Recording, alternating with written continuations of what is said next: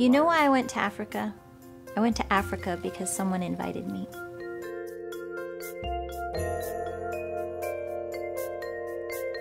In 2008, I led a group of 5 people to Ghana, West Africa to help support water and education issues.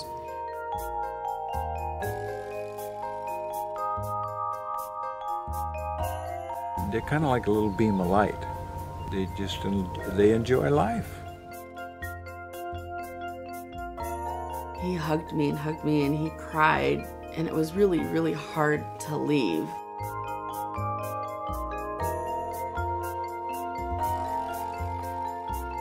These people had so little, and yet they had so much.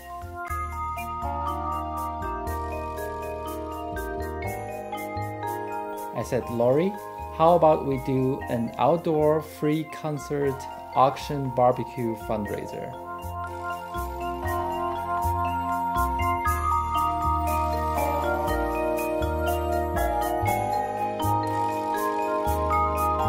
Thank you from the bottom of my heart for all those lessons.